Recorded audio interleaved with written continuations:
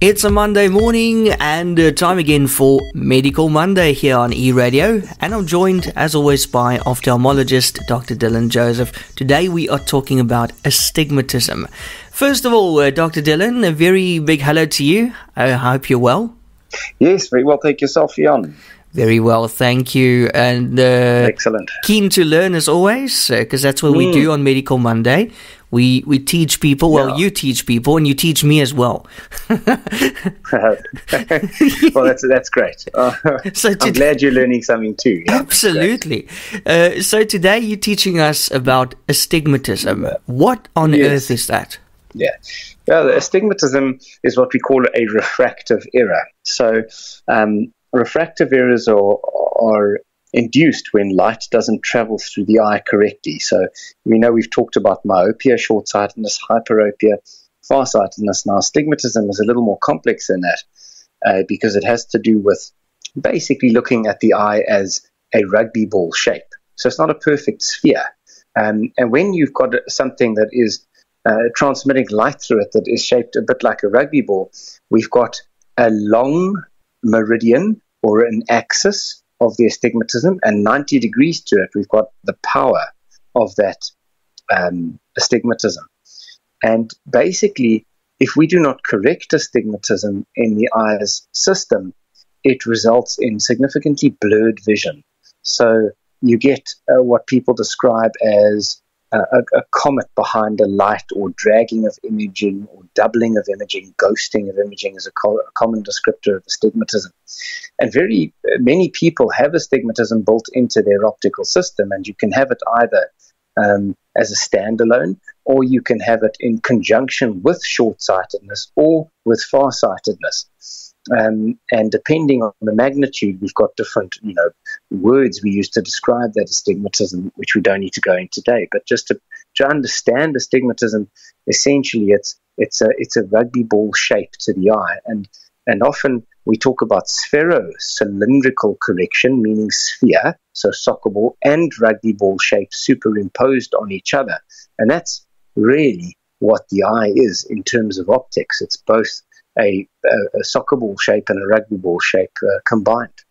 But we've got to correct the astigmatism as well in order to see clearly. Okay, and Dr. Joseph, where does it come from? So astigmatism generally comes from two major sources in the eye. The first is the cornea, that's the outside clear layer of the eye. And interestingly, the cornea has astigmatism on the front surface and on the back surface, which are both visually significant when we're doing surgery. So it's very important to take that magnitude and axis of both of those astigmatic values into account. And secondly, the other structure is the lens, the human lens inside the eye. So sometimes the human lens can have magnitude and axis astigmatism, the same as the cornea, which makes your overall astigmatism higher. And sometimes it can have it 90 degrees to the cornea, which actually reduces or negates some of that astigmatism and makes it less. When light travels through the eye and hits the back of the eye, if the eye is angled quite oblique, then we can perceive visual astigmatism as well. But unfortunately, that's not correctable with current glasses, spectacles, laser or lens technology. But that is very, very, very rare to see. But essentially, astigmatism is going to come from those two major sources in the eye, the lens and the cornea. Okay, and what does it cause? Yeah, as mentioned earlier, the astigmatism significantly causes blurred vision. You can tolerate very small amounts of astigmatism in your vision, up to about maybe -0.5 or -0.75, what we call diopters. So it's a small value of astigmatism that our brains are able to compensate for. But beyond that, we start perceiving image blur. And blur meaning ghosting, doubling of imaging, just unclear, non-crisp letters. And that's the most common symptom of astigmatism. And one of the big things that people notice is that their night vision is particularly poor. Astigmatism, that's a major thing, is bar none really, that people all have a complaint that they've got very, very poor night vision. And that can be, obviously needs to be corrected to see better. Well, apparently South Africans have amazing night vision because we're so used to load shedding. There must be astigmatism built into the Eskom grid somewhere. Somebody mentioned to me that genetically South Africans will be so resilient in like 100 years from now. We'll be able to have super night vision because of stumbling around in the dark. In any case. I wouldn't be surprised. So, okay, Dr. Joseph, astigmatism, how can we treat it? Non-invasive ways of correcting it are spectacles.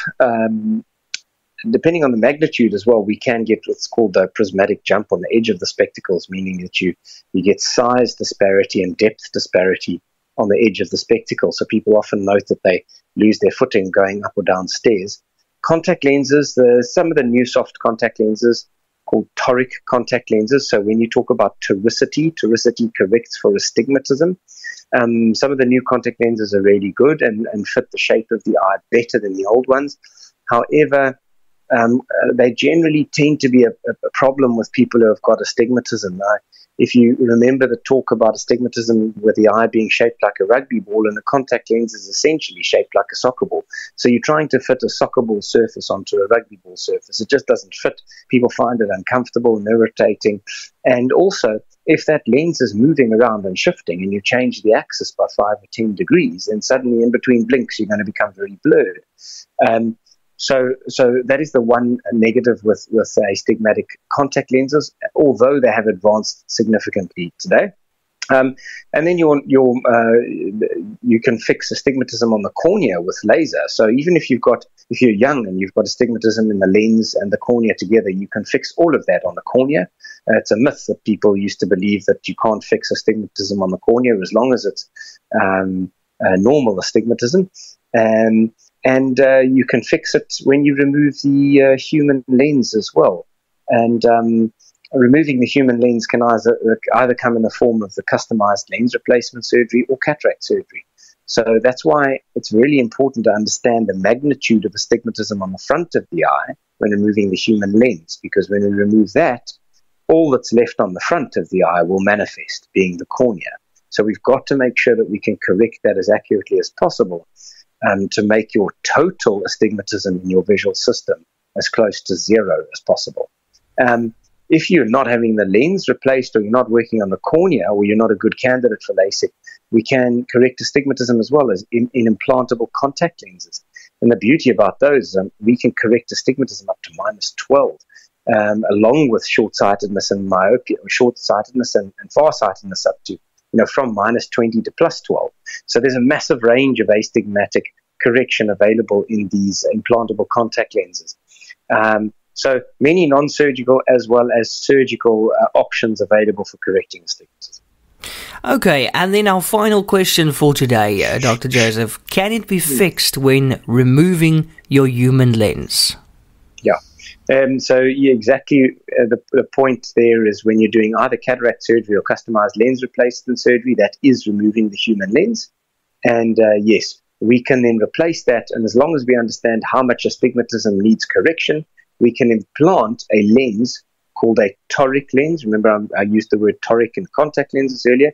So now the astigmatism magnitude and axis is built into this, which offsets the astigmatism on the front of the eye. And interestingly now, in our office, we've just acquired a new heads-up display tool from a company that supplies a really neat way of showing us the implantation axis of this lens without having to go and mark the patient with ink. So it's almost a bit like flying an F-18, and looking at your heads-up display.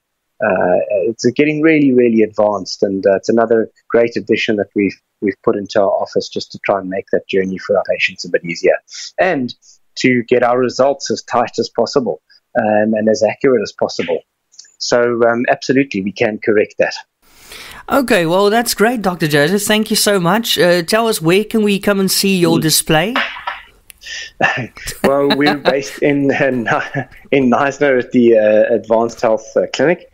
We've got our own rooms next to the clinic, and you can get in touch with us. Mariska is happy to take your calls. She's on 044-150-0085. We've got a website, www.drdillanjoseph.com, YouTube channel, Instagram, and Facebook, where we do post a lot of informative talks, and we post all our podcasts to the YouTube channel. So if you've got any topics that you may be interested, we've got a really wide array of subject matter that you can go and listen to and download. Absolutely. And then also for our listeners, you can go to the shows page on our website, and then you will see a menu popping up, and just click on Medical Monday, and then you can see all the Medical Mondays that we've done in the past. Brilliant. It's all there for you. Brilliant.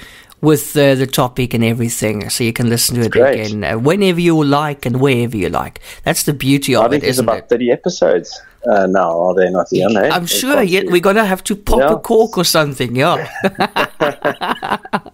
Wonderful. Well done, Dr. Joseph. That's fantastic. And it's all about education as well, and raising awareness. Absolutely. I like it a lot. Yeah, you've got to know what you're in for. That's the most important thing. Knowledge is power. And it's also comfort, knowing what's wrong with you and how it can be treated. Yes. It's so important. Absolutely. Dr. Joseph, thank you so much as always. Until next time. Perfect. All right, you have a good week.